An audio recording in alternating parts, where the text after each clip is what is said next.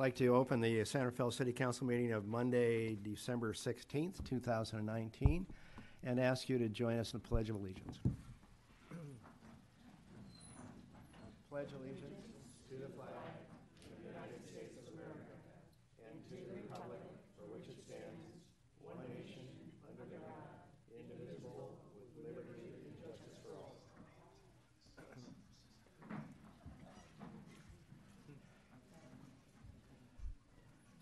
Thanks, everyone, and good evening. Let's see, we would not meet in closed session, and so we shall go directly into the time for public expression, an opportunity for you to address us on any matters that are not on this evening's agenda, matters of interest or concern, or perhaps recommendations to us. We welcome. Since they're not on the agenda, your comments will not be able to take any action on the comments, but certainly of interest and may lead to action in future meetings. In any case, with that, we'll start with Gabriel Spellberg from the Legal Aid of Marin. Good evening. Good evening. Good evening, Mayor Phillips. Good evening, council members. My name is Gabriel Spellberg. I'm a staff member at Legal Aid of Marin.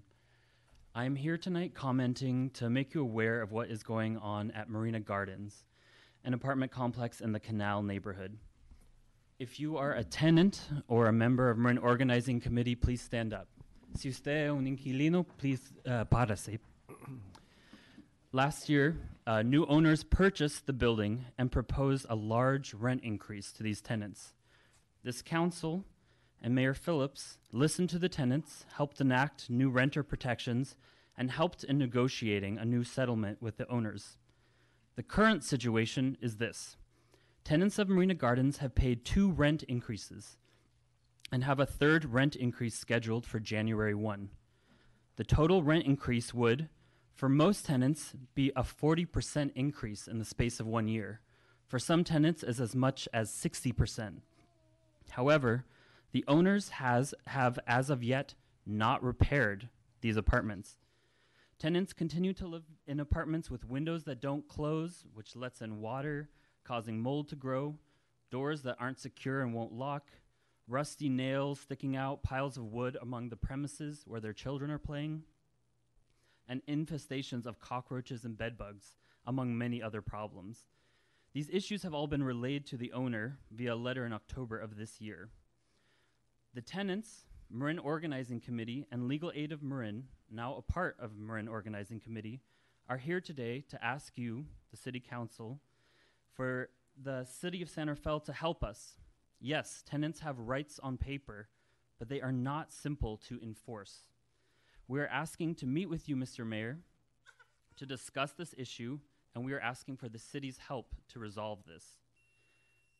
Now you will hear from a few tenants who would like to share their stories regarding the rent increases and the habitability issues they are facing.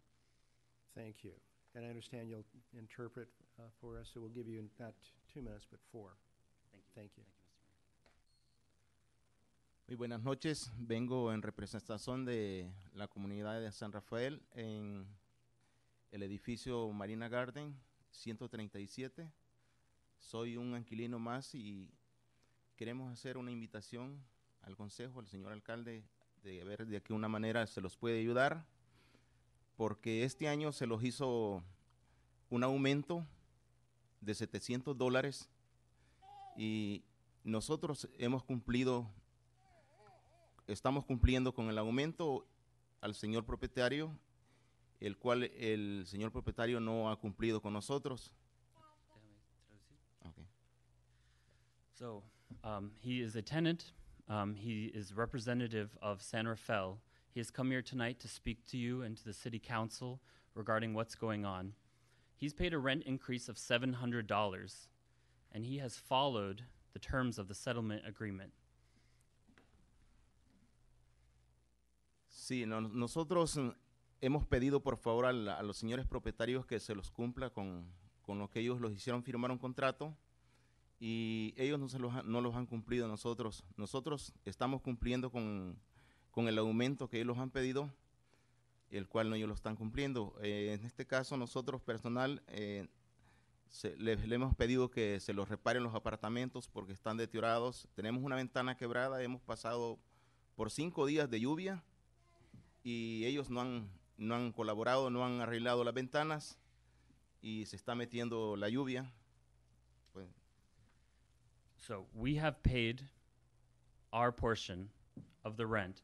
We have complied with the settlement agreement. The owners have not complied with the settlement agreement. They have not repaired the issues that are in our apartments. For example, the rain has been falling for 5 days. They have not come to fix our window, which is letting water into our apartment. les pedimos humildemente, por favor, si los pueden ayudar a ver de qué una manera los propietarios pueden cumplir con los contratos que se han firmado y lo cual nosotros como inquilinos estamos cumpliendo con los aumentos. So we ask you, City Council, to please help us.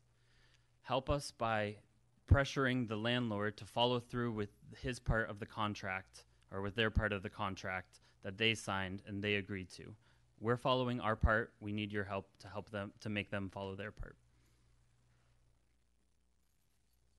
Si nosotros dejamos de pagar, se los está amenazando de que los van a desalojar de los edificios.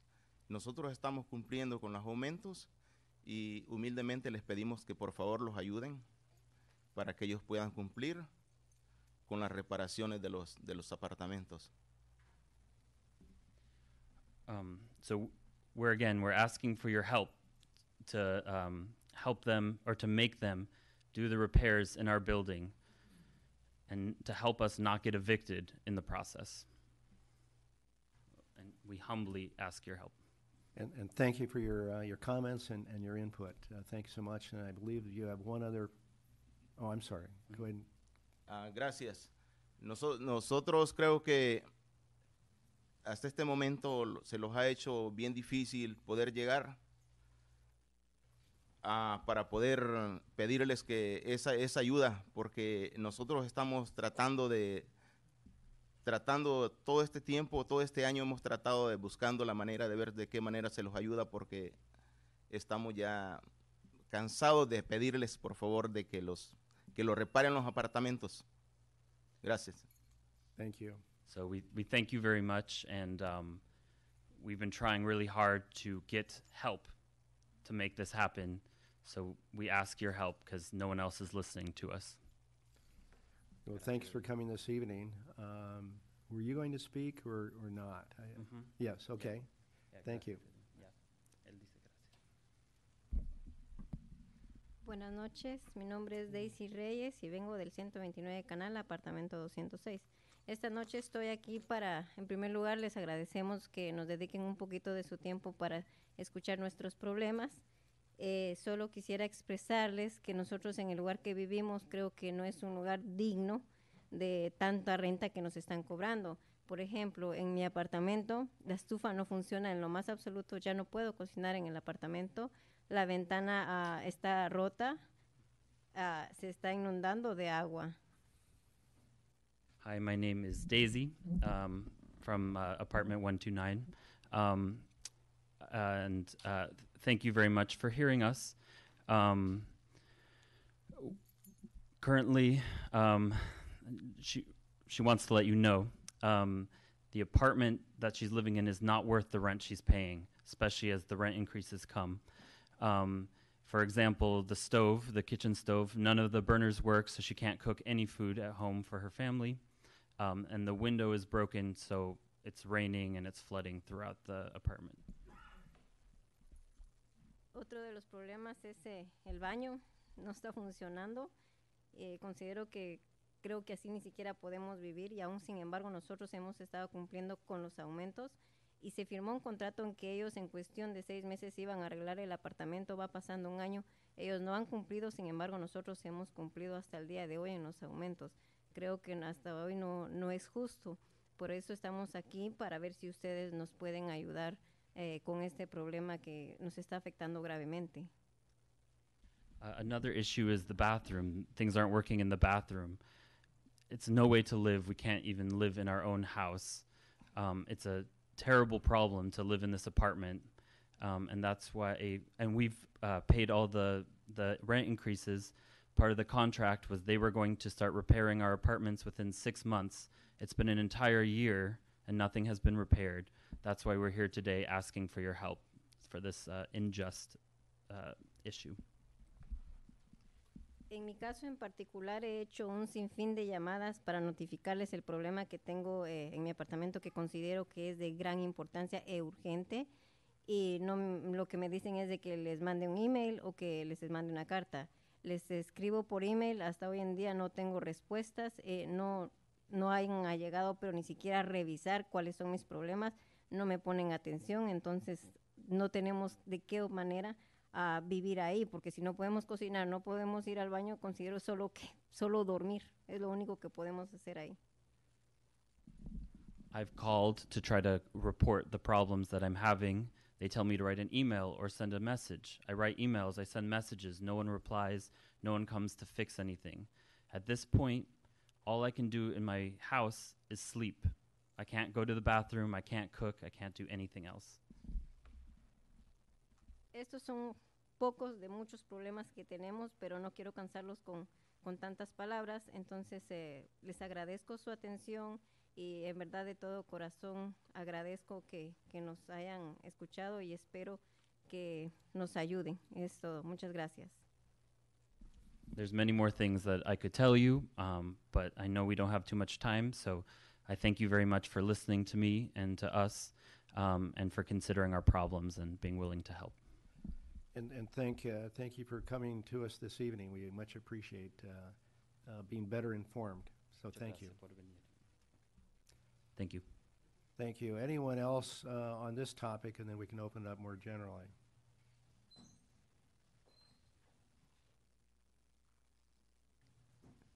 Then anyone else? I suspect we have one person. On a different topic. On a different topic, thank you. Good evening, Mayor Phillips and council members. Salama Locks, Commission on Aging, San Rafael representative. And to let you know that on January 2nd, Mike McGuire, our California senator, will be visiting with us and talking about the 2020 priorities. And that'll be at the B Street Community Center, starting at 10 o'clock.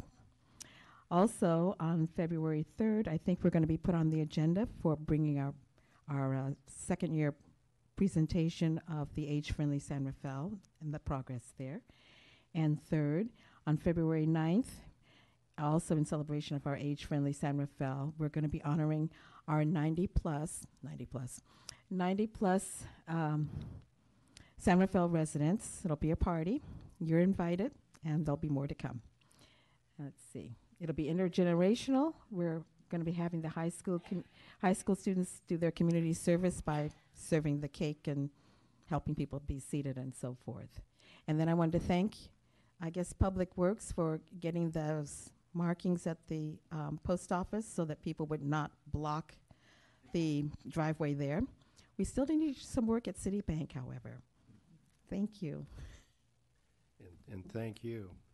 And let me just briefly mention that I did have a telephone conversation with the group that spoke before regarding Marin Gardens, and I suggested that we would ask through our city manager that the units be inspected to see if they in fact meet standards or not, and if not, we should take appropriate action. Two, the agreement that was entered into by Legal Aid of Marin and the new owner through their attorney, who I haven't spoken to for some time, but Jonathan Black, my name, from Walnut Creek, entered into an agreement, and it is a non-disclosure. So I don't know what's in that and what they agreed to, which makes it really awkward, quite frankly, for me or us collectively to respond to a dispute that the parties have. And so we'll ask our city attorney for some direction on how best to deal with that predicament. We may or may not be able to help since it's a private agreement, and again, they can't tell me what's in it, so I don't know exactly where to go with this thing. But I am sensitive, as I think we all are, to the trials that some of the folks are having in our community. So we'll have more to talk about that at a later date. Jim, do you have anything to offer? We talked a little bit about this issue. Mr. Mayor, Or Rob, I'm excuse certainly me. glad to reach out to Legal Aid of Marin, who introduced the presentation this evening, to try to gain more information and find out what the city can do Right. Okay. to assist. Good, I appreciate that. Any other comments under open session? Please.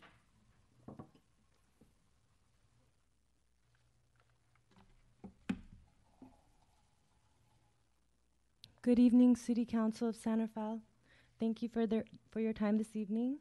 My name is Cindy Salveson, and I'm here to address the issue of drag queen story time in our public library and libraries across our country. Recently, in my children's public school online announcements, 3 separate postings were sent out in a span of 5 weeks in regards to the monthly library-sponsored event Drag Queen Storytime with Beefcakes for children ages 2 to 7. It speaks of promoting empathy in gender-conforming and non-conforming children and presenting positive LGBTQ role models for children. I ask you, when did our local public library decide that this program was a benefit for our young children? How did this taxpayer-funded program become promoted with so few local taxpayers being made publicly aware? I wholeheartedly disagree with this agenda of indoctrinating our youngest children into a purposefully damaging and destructive ideology. This is a program meant to groom a generation into gender confusion and turmoil under the guise of providing positive representation for gender nonconforming children. This selected demographic of children ages 2 to 7 are young, innocent, and vulnerable, precisely the audience who will grow to be severely confused in their identities.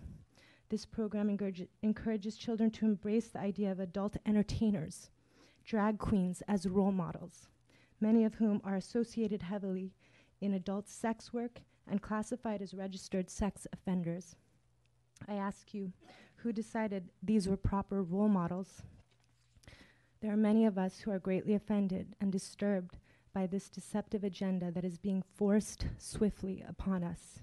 We are standing against this for our young children, future generations, and our community, regardless of whether we are labeled bigots, narrow-minded, or hateful. No government, whether local or federal, will tell me and be my moral authority in my life or my children's life, nor dictate to me my fundamental values of right and wrong. This is an assault on godly truths and values that I will not stand silent on. Thank you for your time. And thanks for your comments and bringing to our attention your concern. Anyone else? Then we'll close. And I see we have someone in our audience by reference to Mr. Gray. Good evening, Chief. Jim, I think you have the city manager's report. Yes, Mayor and Council, thank you. I just have one brief announcement tonight about the holiday schedule of city offices. But before I do that, I was telling my son this morning that I was going to go to the last city council meeting of the year tonight, and he said, of the decade. Stand corrected. So I felt like I needed to take the opportunity to just very briefly thank the mayor and council for all the accomplishments of the year. Here we are at the last city council meeting of the year and the decade. And for everything that you do to make the council so highly functioning and the organization so highly functioning. I did, though, resist the urge to come up with a long list of accomplishments because I felt like I shouldn't take the time to do that this evening. But there were just a few things that I wanted to point out that happened in the past year. There were 2 ribbon cuttings for 2 brand new fire stations, which were huge for our community. A ribbon cutting just last week for the Larkspur extension, which was an enormous effort of moving an arterial and rebuilding a whole intersection. And then also, as an aside, the sound that we're not hearing is the quiet zone that accompanied the start of the Larkspur extension, as was the council's goal. Multiple ribbon cuttings throughout the year for playgrounds and capital projects like the Grand Avenue Bridge. Housing units approved and under construction, including hotel rooms and assisted living facilities. and all of the many, many hours that the council spent on your various subcommittees on all sorts of different topics like renter regulations, homelessness, cannabis, smart economic development, finance, essential facilities, and actually the whole list is later on your agenda tonight under the council appointments. So it's been an extremely productive year, and I just wanted to recognize that. As we've done for the past few years, the first council meeting in January, we're likely to cancel. We've been doing that in part because of the fact that we don't end up having a lot of city council items to bring forward at that time, given the fact that the time to generate those council items is the last week of December, and then also just because of a lot of holiday schedules of people not being available, both on the city side and also just members of the public to attend the meeting. So we'll send out an announcement regarding that first meeting in January. City Hall is closed from December 24th through January 1st, but just a couple asterisks on that is that some of the libraries, community centers, and childcare have different hours from City Hall. So it's basically the administrative function at City Hall is December 24th through the 1st. And then check the schedules online for like libraries and community centers and childcare.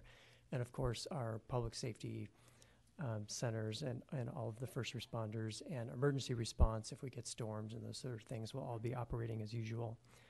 So I just wanted to thank the council and look forward to an equally productive 2020. Well, thanks, and if for future reference, if you want to go on and on, that's quite all right. But we have accomplished a lot, and I say we in the collective sense. Certainly, Jim, through your leadership of this organization and everyone involved in it, deserve it. Frankly, you deserve 99% of the credit. So, thanks for sharing some of that with us. We'll now move on to the consent calendar, items 4A through 4E, unless someone would like to have an item held. Seeing none, is there a motion with regard to the, excuse me. Anyone from the public wish to address us on any of these items? Close and come back for a motion with regard to the consent items. I move approval of the consent calendar. Second. Move in second. Roll call, please. Councilmember Bushy. Aye. Councilmember Collin. Aye. Councilmember Gamblin. Aye. Vice Mayor McCullough. Aye. Mayor Phillips. Aye, matter carries 5-0. We'll move on to public hearing. Marin sanitation service rates of for 2020.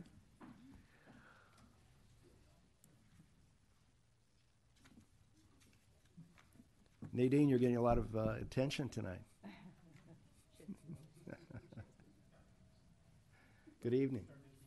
Yeah. Good evening, Mayor and Council. This is our annual rate setting for Marin Sanitary Service rates, and I'd like to introduce you to Garth Schultz here, who you all remember from last year, who helped us with the negotiation of the new contract with Marin Sanitary Service, including the new rate setting methodology. And we're going to quickly go through the rate setting methodology, just to recap on some of the top items, the rate review for this year, and then I'll give you a little background on illegal dumping in San Rafael, since that's a big issue, and then go over the pilot program that's being included as a recommendation with this item. And then you can open it up for the public hearing. Thank you, Honorable Mayor, council members, and staff. So I'm Garth Schultz with R3 Consulting Group, presented to you around this time last year on the changes to the rate setting methodology. And here tonight, very briefly, just giving you the results of that for this 2020 rate setting year. Just as a bit of a recap as to what you heard and approved last year at the end of 2019 was a wholesale change to the rate setting methodology in the agreement with Marin Sanitary Service for the purpose of simplification, streamlining, and reducing cost, both to the city in its participation with the Marin Franchisers Group and then also for MSS. And in large part, that resulted in a set of indexed adjustment years that could go on for a minimum of 5 years, if not longer, and focusing really on controlling revenues to the company, not focusing on expenses and profit. For this year, that is a success story. We told you last year in kind of forecasted models that said that, largely based on this external market index and the changes that we've seen over the past several years, that your rate adjustments under the indexed methodology should be in the range of 4 to 5%, and we're landing squarely within that. As a primary reminder, most of the change is tied to this external market index posted by the Bureau of Labor Statistics called Water, Sewer, and Trash CPI. most of the expenses or the kind of revenue elements that are paid by your ratepayers to MSS are tracking in line with that nationwide index. There is an element that addresses fluctuations in the recycling marketplace, and that was mostly addressed during the course of the last year, kind of truing up for the impacts of the national sword. There are continued impacts to the recycling marketplace. Revenues do continue to decline, and what's based within the indexed methodology for you this evening, or the indexed adjustment this evening, is around a 25% change in the cost of recycling based on the indexed conditions and the actual revenues over the last year, but that's fairly de minimis in terms of the overall rate adjustment. And then as a final reminder, based on what the council did approve and adopt last year, the prior true-ups that you've heard virtually every year for landfill disposal, recycling losses, and fuel and oil, those are now erased, but you are entering the second year of a 3-year phase out of that. After next year's rate setting, those will be removed from the rates to the benefit of the ratepayer and won't come back. This is what the result looks like for this year. So kind of showing you the high-level impacts. Overall, through the methodology, we calculated, along with the company, a 4.32% increase to rates. Again, not based on, primarily not based on expenses, really on this market-based index. That's the collector operations line, 2% of the overall adjustment. The other aspects really are more kind of direct expense forecasted. The amount of garbage that goes to landfill, that's not within MSS's control, nor is the cost of tipping that over at Redwood Landfill. Likewise with our organics composting, so those are nearly a percentage of the overall total. There's an element of government fees, interests, and new expenses that the company is incurring due to statewide change in law, small, nearly 0.5%. The recyclables material processing, as I mentioned, it's fairly de minimis overall, so though we saw an increase in the per ton rate as calculated through the methodology from $40 a ton to nearly $50, that's only around a 0.5% overall change here in the methodology. And then there is a component for calculated profit. It's not a profit guarantee to the company within the overall expenses that they incur. That's really within them to manage their expenses within the revenues, and the profit that they would derive would be based on how they actually control their own expenses. There is an element that Corey will talk about next for funding an illegal dumping pilot program, which is discretionary to the City Council, but with the inclusion of that, you'd end up with a 4.85% increase for 2020. On your most common residential customer size of 32 gallons, it's $2 a month, moving you from $41 and change to $43 and change. And you're on the very far right-hand side of this slide. That's the City of San Rafael's rates for 32 gallon. You're slightly below the average, and this was your 2020 rate compared to primarily 2019 rates for the rest of the county. So you're slightly below the average. I'll just speak briefly to the red outliers there. West Marin and City of Novato are legacy rates that were a part of an old agreement that's now been purchased and bought out by Recology, now operating in the county. West Marin's rates are scheduled to be considered by the Board of Supervisors in January for a 30% rate increase, so that will start to normalize things, and we anticipate Novato's to change similarly sometime in 2020. And now to Corey. Great. So we receive about 200 complaints a year. I know some of you have gotten those directly on illegal dumping. It's been a big issue for the city. I've been working on it for a few years now. We estimate the cost, Public Works estimates the cost about $250,000 a year when you include staff time, rental of big equipment sometimes they need to get, disposal costs, and associated costs. What we noticed was they're all going to landfill. Once something goes on the street, no matter how good it is, it's not going to get reused. It's not getting recycled. It's going to landfill. And then in terms of multifamily residents, where a lot of the illegal dumping is coming from, most of them don't have access to bulky waste pickups, much like single-family residents do. So what we did was we embarked on a Together San Rafael Learning Lab project, where we brought together several departments, including digital services, Public Works, Police Department, and the city's sustainability program, including one of our interns there, and tried out a few things, including a free bulky waste disposal event program in the Canal neighborhood. So this was to address one type of dumping, and that was casual dumping, folks that don't really have access to this disposal again. And when we did interviews on the street and tried to ask people, why, what do you do with your unwanted junk? They pretty much said, well, we put it on the street because the city takes care of it, right? And we thought, well, we've got to combat that. So we put out a lot of notices, both educating people about what the law is and how it's not legal, as well as giving people an opportunity then to dump their items. And we gathered a lot of data from that as well and asked people about the barriers to disposal. We partnered with the Conservation Corps and the Mattress Recycling Council, so each of these events did have the opportunity to recycle things as well as repurpose things. We did have people come pick up some stuff that was still good and reuse it. We did 9 events in 2019, and then we gathered that data, which you saw in the report, with some recommendations that actually the next intern that we had on the far right here put together for us. And then to address some of the other issues, we had some conversations with the East San Rafael Working Group, and we looked at some of the other issues that are happening around San Rafael and increased some of our enforcement.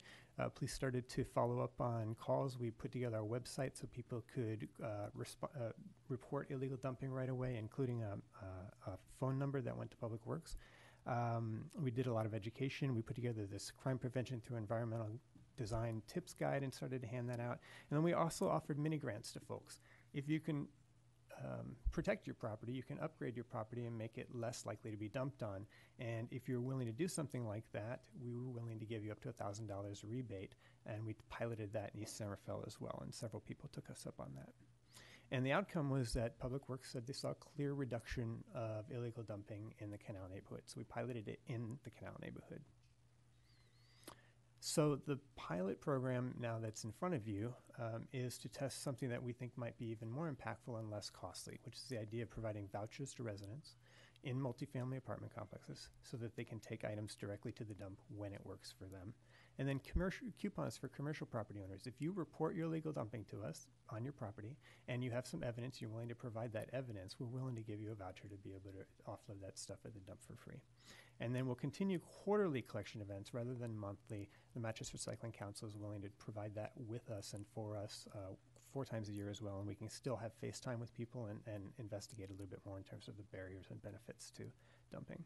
So this is all based on community-based social marketing, the idea that we use social science to really understand behavior change, and how do we understand what are the barriers to people actually doing the behavior we want them to do, which is to take the stuff to the dump, right?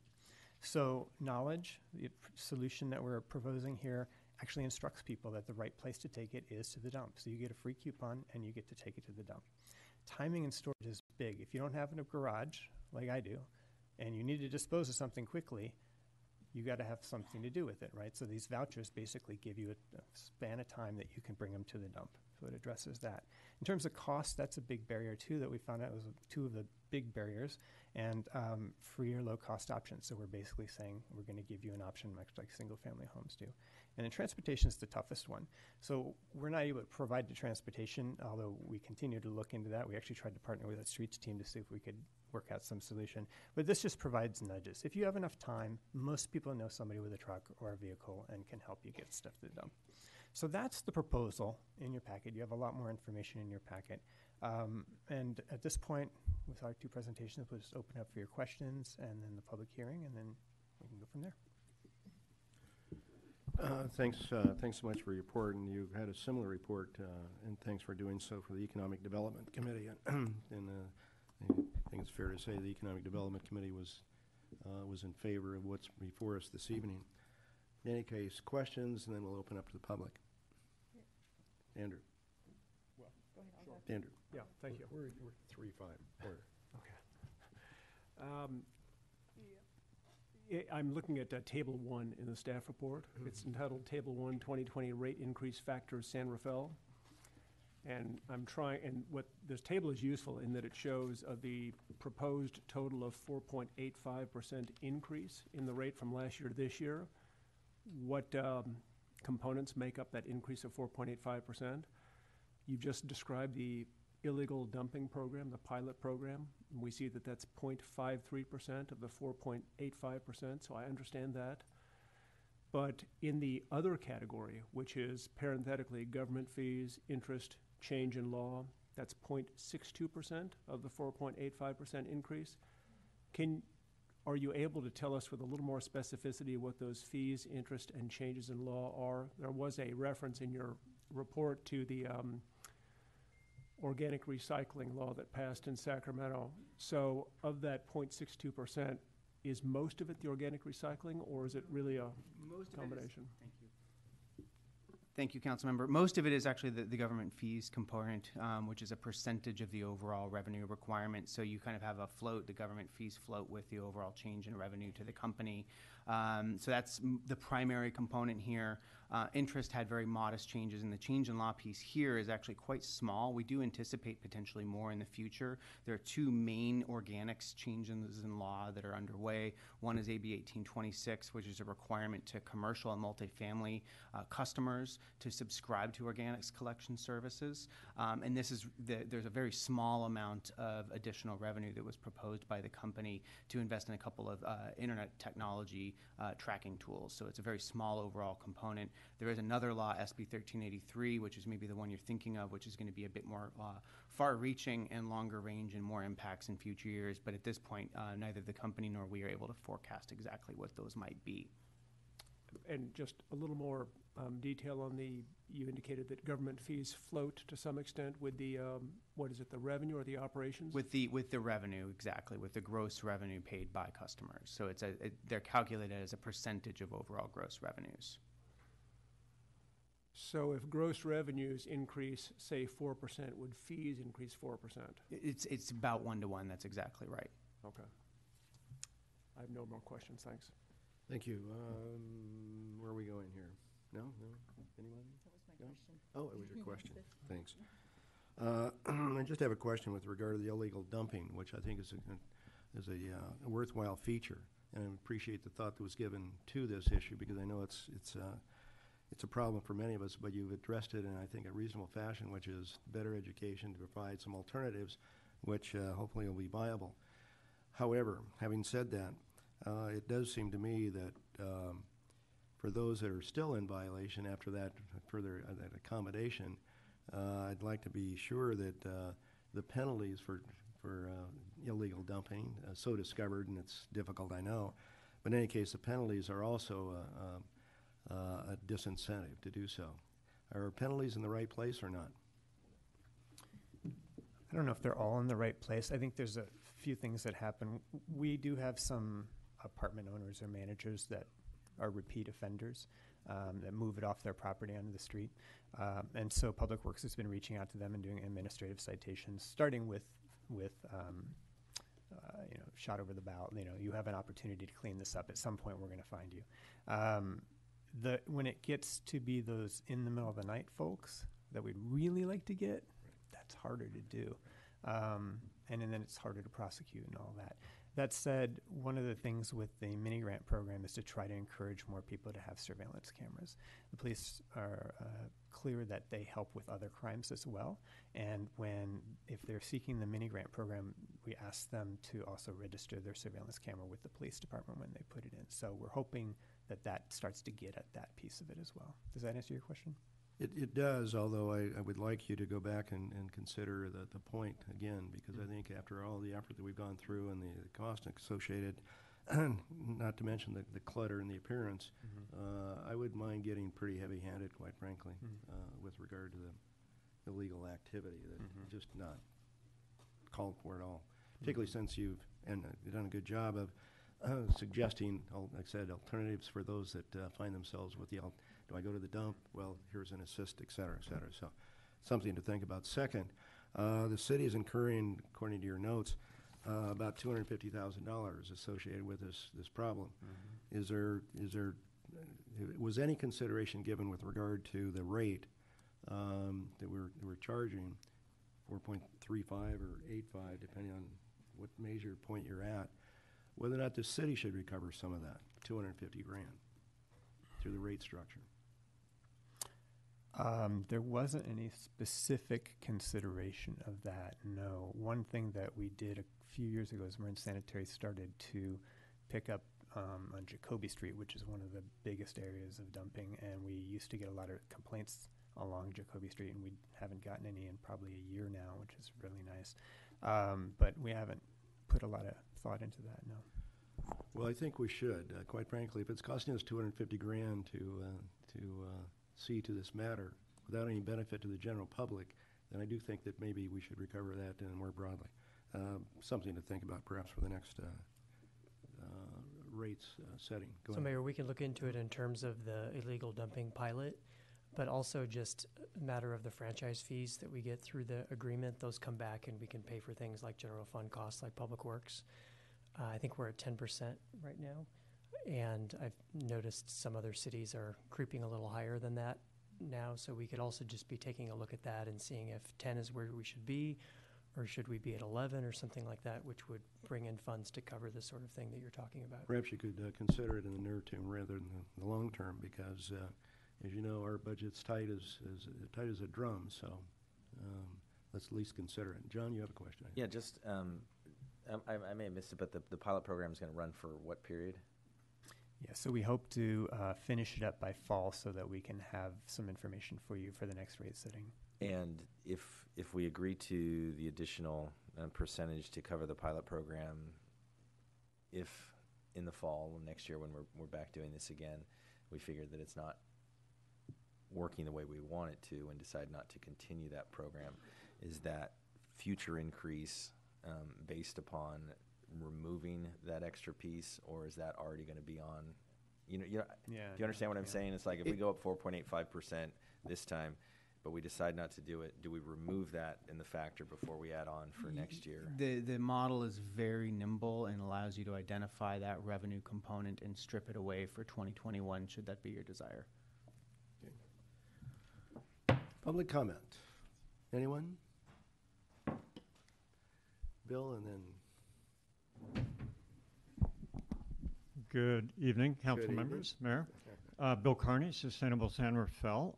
This, of course, is an annual action, and it sounds like it's gone fairly well this year. I'm here again to request that the city move as rapidly as possible to implement the mandatory green waste element that the state is devising as rapidly as we can. In order to avoid the significant greenhouse gas emissions that come from organic waste. I'm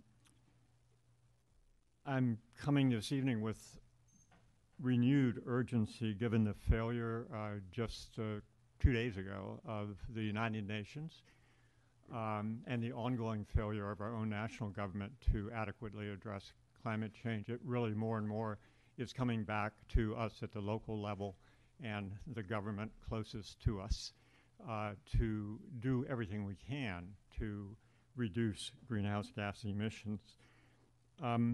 So I'd like to hear how and when San Rafael will be implementing that mandate, and suggest that we set an example for the rest of Marin by moving forward as rapidly as possible, not waiting for that mandate to kick in, but getting ready for it and indeed getting out in front of it. Per the UN, we need to decrease greenhouse gases by half overall in the next 10 years. That is a huge task in order to avoid irreversible climate change.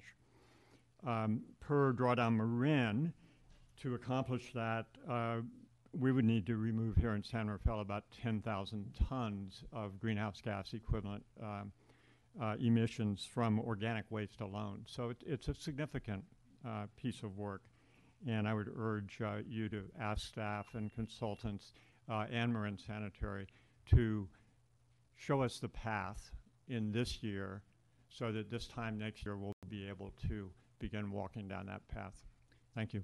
Good points, Bill. Thank you. Patty, I think you were... Thank you.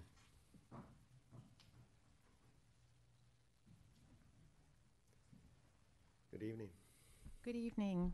My name is Patty Garbarino. I'm a proud resident of San Rafael. And I'm just here to address one item. First, I agree with Bill, and we will be unveiling our continued green waste plan in an evolutionary sense. We've been doing that for a number of years. I'll ask my dad, how long ago did we roll out the green cans? At least, yeah, about 12 years ago, seems like a bit longer. But I just wanted to address one item. One of the concerns last year was our what we don't call a succession plan, because Joe and I aren't going anywhere. It's our 5, 10, and 20-year plan. So we are not for sale. This is too much of a kick to continue to do and serve your community, but it was important to me to also introduce my colleagues. So we have Roger Williams, who has been our CFO for 4 years and has chosen to step up and actually move toward taking care of his 5 grandchildren. And he will still be with Marin Sanitary Service, but more often from afar. Our new CFO, then, Ray Holmes, is here, and Kim Shibley, who's in charge of our contracts, and Steve Rosa, who's in charge of helping us make sure that everything rolls, and Andy Buck, who's here representing outreach and our multifamily program. And then, of course, my trusted assistant, Joe Garbarino, is here with me. And he really hates it when I say that, so I say it at every meeting. So thank you. We're here to answer any of your questions. And I want to thank staff very much for all of the work that went into this staff report and the support throughout the year. Thank you. Any questions of Patty? Seeing none. Any other public comment at this point? In which case we'll close and come back, and I'll just comment that we have an biannual survey of our services, and somehow MSS always shows up and very highly rated. So thanks for continuing good service, recognized by the community, I should add. Any other comments or questions? Kate? I'll make a comment and then make a motion, and the staff report summed it up very well, that the changes to the rate methodology have really benefited our community, and it was done in partnership with MSS, so we're really appreciative as it enables us to look at the different programs so we can get things out of landfill and where it should be. So thank you for your continued vision around that, and with that, I'd be happy to make a motion that we adopt the resolution. And before, I didn't collect any comments. Are we okay with that? If I could make a comment? Yeah, please. And then we'll go with the second and then. Yeah. I too want to express my appreciation both to staff, pardon me, for the work that went into the effort this year, but also the rate setting methodology that we accomplished last year. That was fairly significant. And then, of course, to Marin Sanitary for the work they do, not only in preparation for this evening, but also all year round. The mayor is absolutely right. Our constituents, our community, your community, feel, at least as expressed in the citizen satisfaction survey, that the work that you do is valued by the community. That said, I want to register my mild concern, as I react this way every year. I don't know that I register it out loud, that we continue to be on a cost trajectory that exceeds CPI. And I don't blame Marin Sanitary for it. I would say that the responsibility for it rests with all of us. In part, it's Sacramento and perhaps federally, but it's also the mandates that we self-impose. And I think no one more eloquently expressed it than Bill Carney when he talks about the importance for us to address climate change head-on. One of the ways we do it, of course, is in how we deal with waste. And how we deal with waste is costly. It's costly in the sense that if we, according to the staff report, over the last 10 years, we've seen increases on average of more than 5%, whereas CPI has been closer to 3%. That's not sustainable in the very long run, but what we're saying as a community is that we're prepared to absorb this cost if we value the output. And I think that we do collectively, most of us do, but again, I register a note of concern that we can't do this forever. We have to find a way to turn what used to be considered a utility back into a utility and pay for it along those lines. So that said, with that concern, I would be happy to second the motion when the time comes. Now would be the time I would comment, though. We've seen a significant, and I agree with your comments, and certainly the rate increase, but also the other factor is the plastics, et cetera, that in the past China was willing to purchase and add to a revenue stream is no longer there, to no fault of anyone's, certainly in this community and certainly not MSS. So it is, unfortunately, a burden that I think we as a community have certainly the obligation to pick up. So I agree with your comments, but there are a number of factors that go into this darn thing. Maribeth. One last comment of one of the most innovative programs that Marin Sanitary has is a partnership with the Central Marin Sanitation Agency, the Food to Energy program. And that program takes waste and turns it into something increasingly valuable, and that is electricity that is used in Marin to at our sewage treatment plant to operate all our pumps. And that is that type of thinking, taking what was waste, what could go into a landfill, and turning it into something that we need and use right now, is the type of innovation that we've seen from Marin Sanitary.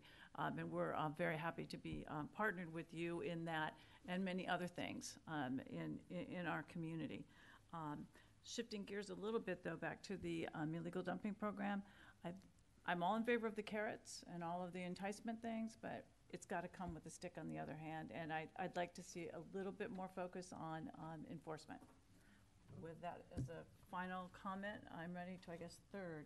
Yeah, I think we have a second on the floor. If that's your final comment, Yes. we'll go to the vote. Councilmember Bushy. Aye. Councilmember Collin.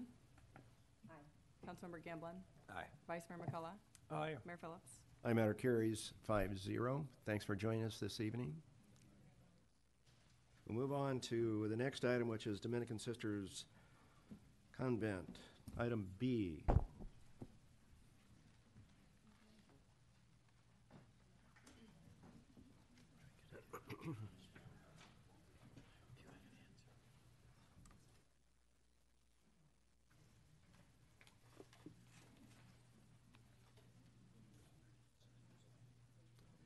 Paul, good evening. Good evening, Mayor Phillips and City Council members. In May of 2017, the City Council took action to deny an appeal and uphold the zoning administrator's approval of an amendment for a use permit for the Lourdes Convent at 77 Locust Avenue. What this action did was it authorized repurposing a portion of the convent, which is called the Yellow Hallway area, a little under 2,000 square feet, which was convent residence space, to a single residential unit for transitional housing. And the transitional housing was intended to provide a residency for 2 single women and their children, and the program was to be managed by Homeward Bound. The use permit was approved, if you may recall, for a 2-year period. That's what was requested by Homeward Bound and the Lourdes Convent. And it was also structured that if there were any future changes to this use, it would return to the City Council, which is why we're here this evening. The use has been in operation now for over 2 years, and it's been requested that the use permit allow this to extend in an indefinite period of time, nothing specific. Staff fully supports this proposal. It's been a very successful program. We have not received any complaints. There had been a lot of concerns that there might be complaints, issues with a number of things, and there have been none of those, which is great. I do want to mention that we did receive a letter today from Chris Dolan, a neighbor who has been involved with this project, and he has asked for some minor change in use permit condition 4, replacing the term in perpetuity with some other language. We've reviewed that language. We're fine with that change. We have also consulted with the applicant, and we understand that they're fine with that change as well. So with that, I'll close, and if you have any questions, I'd be happy to respond to them. Questions of staff? Yes. Andrew. Oh, I'm sorry. Okay, yeah, my only question was going to be on the letter from Mr. Dolan, and Well- if everybody's addressed it, then. Well, no, but actually mine's on the letter too, but specifically I read his letter and I found it interesting, and actually I agree Yeah. with the point that he makes, but I disagree with his proposed remedial language. I think that we should strike out the 2 words "in operation." My concern being that should the operation discontinue or cease for a brief period of time, then this particular use might lapse, or the right to it would lapse. And I don't think that's the intention here. So to allow the use to continue indefinitely is one thing, as opposed to in perpetuity. But to have it lapse for there being no tenants there for a period would be unfortunate.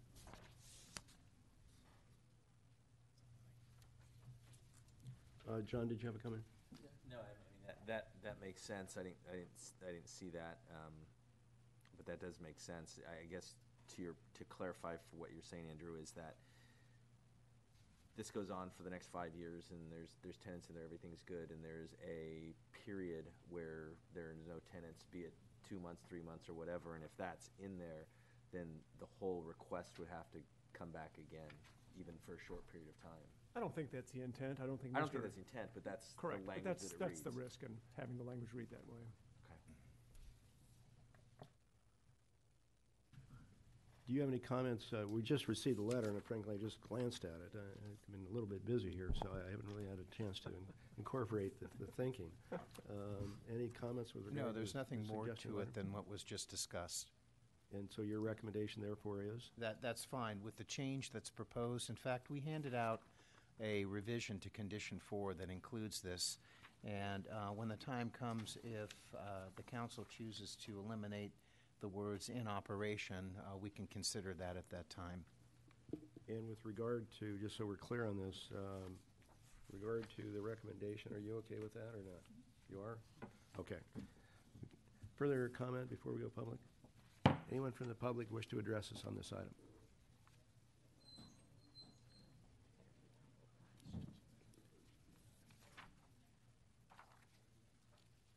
Hello, Mayor and council members. My name is Chris Dolan, and I believe you received a letter that I wrote. We did. I was the main concerned individual from the last time around, and I want to say I've got great neighbors. There's been no problem whatsoever that's arisen from this. It's been a good partnership. I think the sisters in Homeward Bound, I mean, as far as I know as a neighbor, the most contiguous neighbor, we don't even aware that it's happening. So I wish to come back and say that my concerns were perhaps unfounded. At that time, they were important to me, but they've not manifested themselves. And I thank my neighbors in Homeward Bound for being such good partners in making this happen. I did request this one change, and I certainly understand the concern of the council member, and I think there's no problem from my point of view with that, if there's none from the sisters' point of view. And I wish everybody good luck, and I understand that 4 families have benefited. So good to you, sisters. Thank you. It was a good cycle, I must say. Thank you for the interest you've taken in this as a next-door neighbor, rightfully so, and the input you've received, and then to come back with your suggestion that's solid. So thanks for doing so. Anyone else wish to address us? Back for further discussion or perhaps a motion that would take into consideration the follow-up recommendation of staff. I'd be happy to make a motion if there's no comment. Okay. Please do so. I move that we adopt the resolution as revised by staff, but striking the words "in operation." Second. Move and second. Roll call, please. Councilmember Bushy. Aye. Councilmember Cullen. Aye. Councilmember Gamblin. Vice Mayor McCullough. Aye. Mayor Phillips. Aye, matter carries 5-0. Nice report. Way to go. Way to go. Following up on that, we have other agenda item number 6A, Public Safety Bargaining Unit side letters extending the current memorandums of understanding.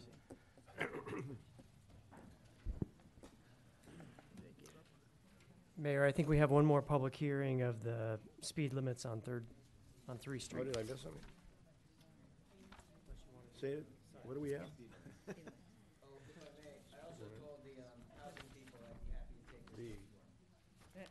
Oh, you know, for some reason, it's not on mine for some reason. That's weird. No, I know, that is weird. Okay, in any case, sorry, it was something on my agenda, but so be it.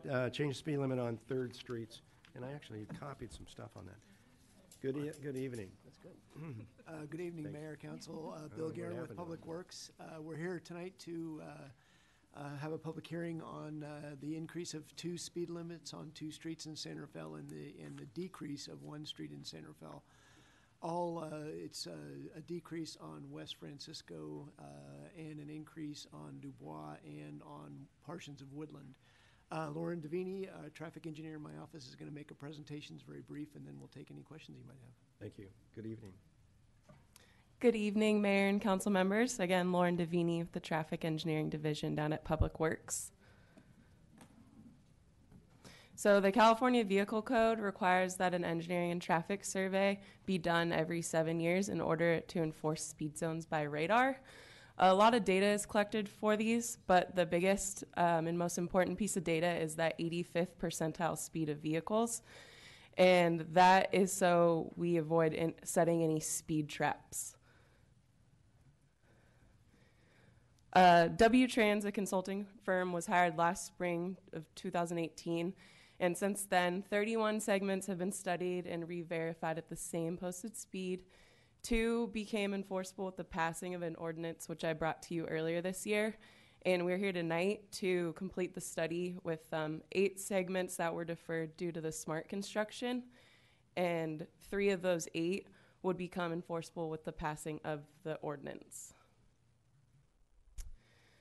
So just a summary of the data that's collected for these surveys. That's the prevailing speeds, the daily volumes, collision records, the street width, adjacent land uses, and roadside conditions that are not readily apparent to the driver. The image to the right is a screenshot of what a survey looks like. It's a lot of text, but it's mostly that the items I just mentioned. So Woodland, the 85th percentile speed came in at 30 miles an hour. Because there were not conditions not readily apparent to drivers or a collision rate, we couldn't warrant a 5-mile-an-hour speed reduction, so staff's recommending that we change the speed to 30 miles an hour to comply with the CVC. And on Dubois and Francisco West, the 85th percentile speed came in at 33 miles an hour. We deal with things in 5-mile-an-hour increments, so our starting point has to be 35.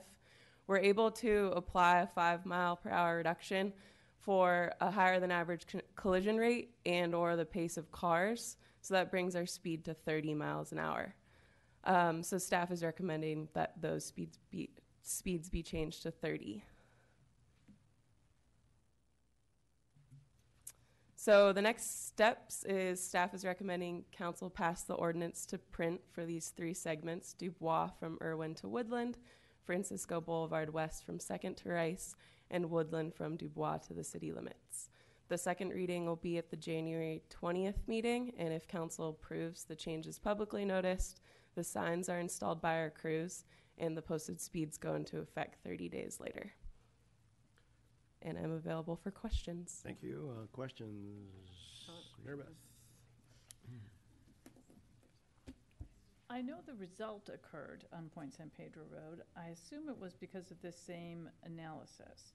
And I'm wondering if you've done any after-the-fact assessment of the impact of the 5-mile-an-hour increase in the speed limit.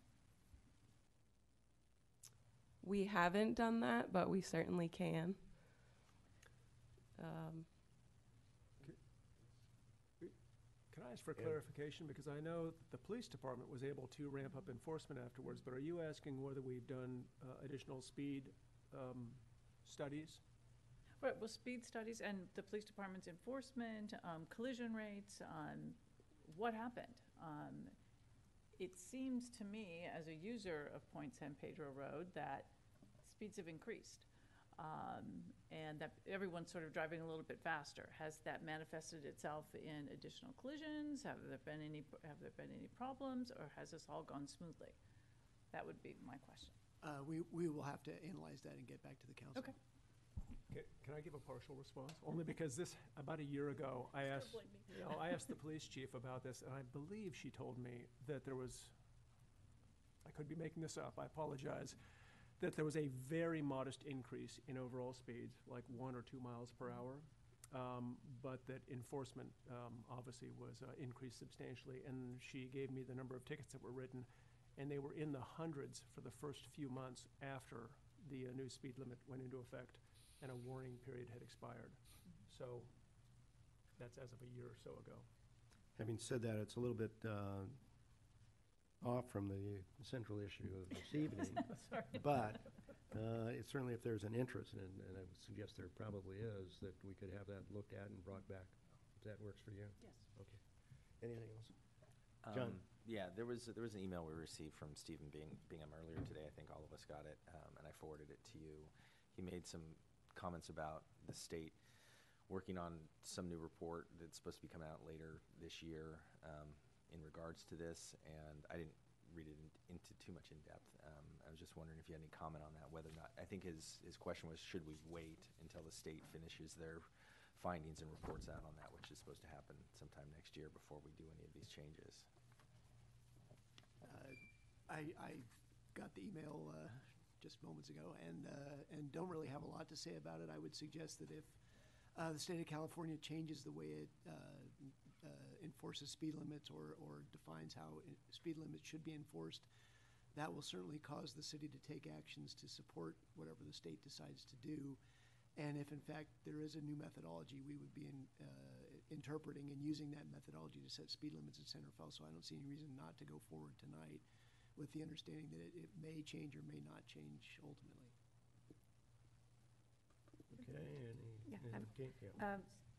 Thank you for bringing this to us. I have a question about Table 1 because there were two other segments that were bolded in the proposed speed limit but were not mentioned in the staff report. So I was curious what background was on that, and it was the Los Guillermos Road and then the Redwood Highway segments. Those were the segments that were brought to you earlier this year. Okay. Thank you. In which case, anyone from the let's see, is there any public here first? Anyone from the public wish to address us on this item? Close. Come back. Further comment or a motion? Motion be appropriate. I'd be happy to make a motion. I guess the motion would be that we pass the ordinance to print. Thank you. Is there a second? Second. Moved and seconded. Roll call, please. Councilmember Bushy. Councilmember Collin. Aye. Councilmember Gamblin. Aye. Vice Mayor McCullough. Aye. Mayor Phillips. Aye, matter carries 5-0. And if you would bring back at some point in time a follow-up report on San Pedro, that'd be of interest. Well, then, hopefully my other agenda items. Item 6A, public bargaining unit, et cetera.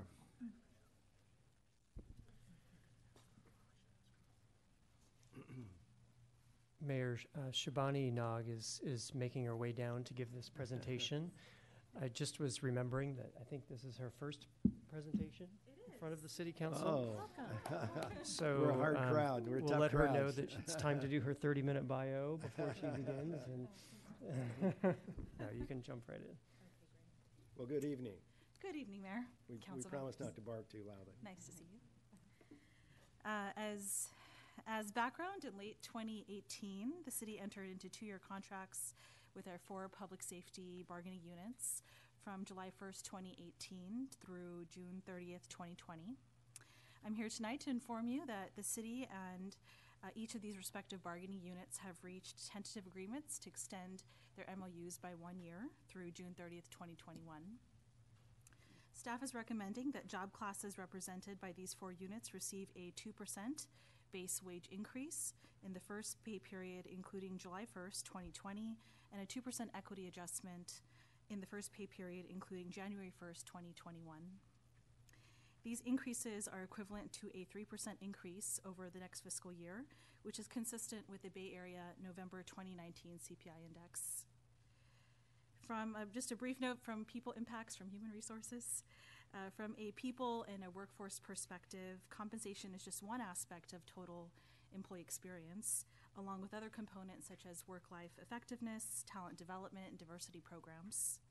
As we continue to build ongoing partnerships with our bargaining units, the HR team remains focused on these other components as well and around employee engagement and experience, and is dedicated towards culture change and some new fresh ideas to bring to the city. In summary, our public safety employees are a critical driver to our community's daily safety and well-being, and their specialized skill set is proving to be difficult to both recruit, retain, engage, and just really find the top talent in the Bay Area. It's pretty competitive.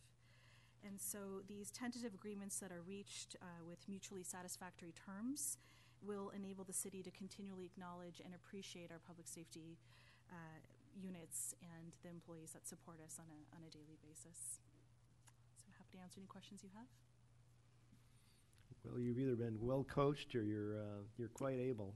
Probably both is my guess. Thank you for your outstanding report. Any questions or comments on any of the I, 2I, 3I, et cetera, the 4 items before us? No. I'll go through the routine. Anyone from the public? See no one, will return. And I would suggest motions for each of these items. Could I make a comment, Mayor? Oh, yeah, Mayor, of course. Make a motion. I'm sorry, sure. I just want to say it really briefly. Shabani, thank you for the concise and yet on-point presentation and report. I'd like to say, and I suspect I'm speaking for others, that I'm grateful to the bargaining units that we're able to accomplish this so early in the process. I'm disappointed, however, as I'm sure others are too, that we're not able to do more to close what we all acknowledge to be a pay gap between our members and that is bargaining unit members and similarly situated bargaining units elsewhere in the county, the peer groups that we look at also elsewhere in the Bay Area. But I'm hopeful that this represents a small down payment against that effort and that going forward we can do more on behalf of our employees. But again, my gratitude to bargaining units for helping us make this happen, and of course to your team and our lead negotiator for their hard work. So with that, I'd be happy to make a motion when the time I comes. would certainly like to agree with your comments. Most certainly, there's going to be more about this as we go throughout next year, but your comments are most appropriate. Thanks for offering. And motion would be appropriate. With regard to, let's go through each one if we can. Well, okay, if we're doing them individually, then I move that we adopt the resolution approving the side letter with our San Rafael Fire Chief Officers Association. Second? Move in second. Roll call, please. Councilmember Bushy. Second. Councilmember Collin. Aye. Councilmember Gamblin. Aye. Vice Mayor McCullough. Aye. Mayor Phillips. Aye, matter carries 5-0, and Move we When you're approve the roll. resolution approving side letter with San Rafael Firefighters Association. Second? move in second. Roll call, please. Councilmember Bushy. Aye. Councilmember Collin. Aye.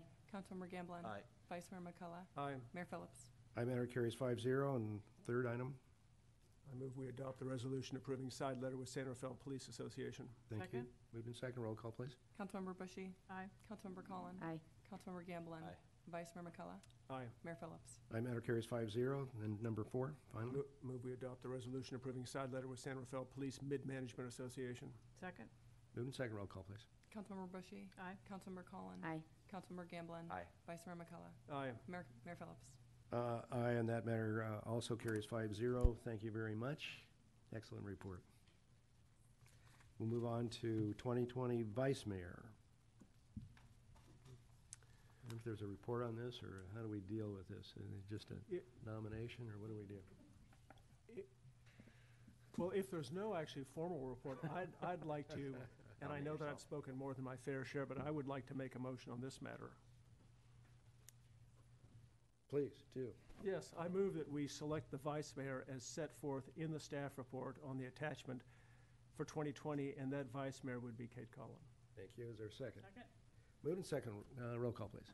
Councilmember Bushy. Aye. Councilmember Collin. Aye. Councilmember Gamblin. Aye. Vice Mayor McCullough. I willingly give up my position and vote aye. Mayor Phillips. And I'm more than willing to have the substitution. Aye. Matter carries 5-0. Mr. Mayor, There you go. Mr. Mayor, point of order. I was expecting Point of some order. sort of a report on the achievements of the vice mayor. Oh, during it's too extensive. We would be out of here at midnight, so let's not do that. Yeah, I'll have to wait to read They're that. legendary. They're The, legendary. I'll just simply report that it was a pleasure working this year closely with the vice mayor, along with other council members, of course, but specifically the vice mayor. Added an awful lot, and I am greatly appreciative to be associated with former vice mayor Andrew McCullough. With that, we'll turn to the 2020 city council appointments. Any comments? No, we've all seen this. Public? No. Back? Motion? I move that we adopt the list of city council appointments as set forth in the staff report. Second. Moved and second. Roll call, please. Councilmember Bushy. Aye. Councilmember Collin. Aye. Councilmember Gamblin. Vice Mayor McCullough. Aye. Mayor Phillips. Aye, and that matter also carries 5-0. Not a lot of dissension tonight. Thank you, everyone. Will there be council member reports? Oh, I guess, yeah, probably. Any reports by any of the council members? I know we've all been busy doing various things, so. With that, we are adjourned.